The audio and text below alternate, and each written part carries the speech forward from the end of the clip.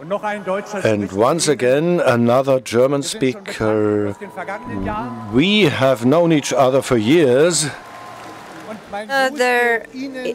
Salute goes out to you and to all your relatives and friends in Iran. Those courageous people that flock to the streets and are bold enough to say, enough is enough. I myself have lived for 40 years under a communist dictatorship in Germany.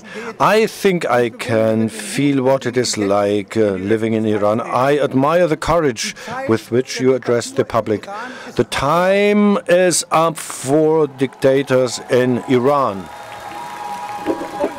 And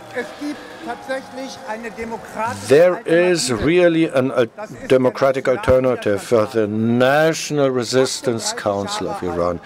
For 38 years it has faced up to all the challenges, has mastered all the problems.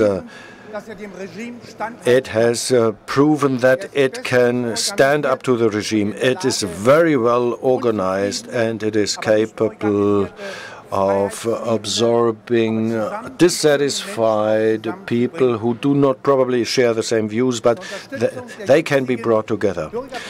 In support of the ongoing citizens' protest, the National Resistance Council has made a major contribution again and again, and that's why I place my trust in it.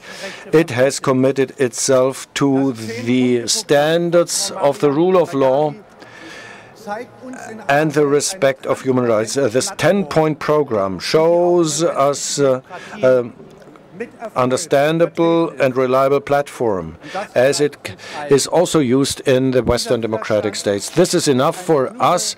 This resistance has a wise and courageous and bold leader. She will not move an inch away from her objective to fight for the freedom of all people. We all want all the people not to be abandoned. We stand by them. We want to be the natural partner of this movement. Thank you very much.